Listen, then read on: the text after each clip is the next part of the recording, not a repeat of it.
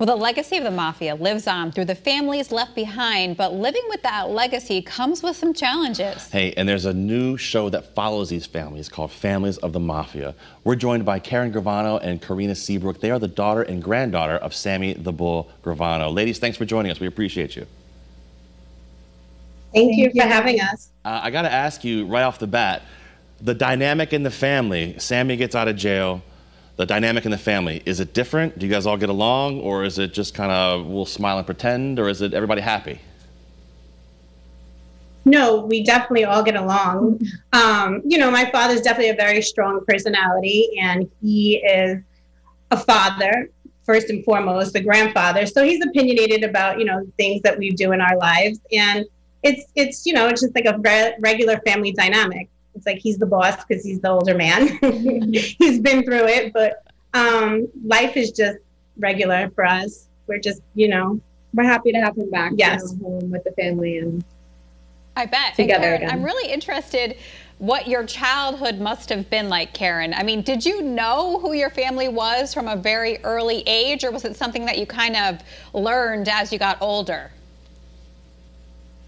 You know, I think that as I got older, I pretty much learned because I grew up around people who had families just like mine. I never felt different. You know, my friends' families or my cousins, they all had fathers or uncles or grandfathers in similar background. And it was just regular to me. It was normal.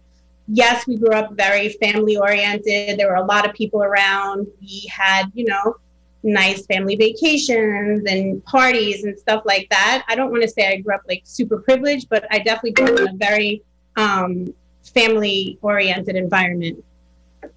So I was going to ask you guys, because I've checked out the podcast that you guys do, that your dad does, and is it almost too revealing? I feel like there's just not a lot of punches pulled there at all.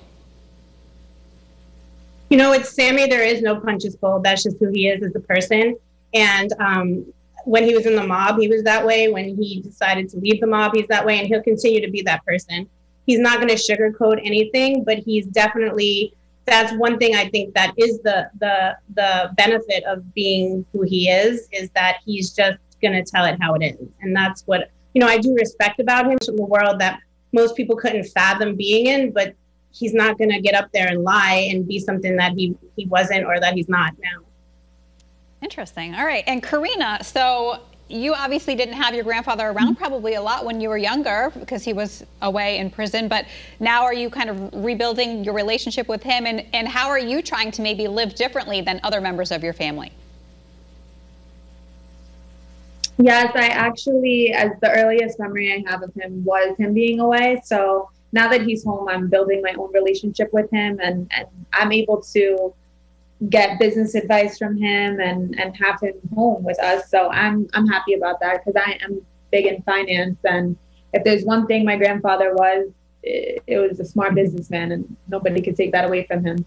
I am on my own path and trying to break, you know, take the mistakes that I grew up knowing that my family has been through and go on a different path and have people see more of the positives. And my mom raised me to be a certain way, so I'm just here trying to, you know, make them proud. Good job, Mom. Good job. Absolutely. I got to imagine that there's just a lot of people pulling at you guys from different directions, both good and bad, since you guys are out and he's out, and it's all kind of out in the open. Right.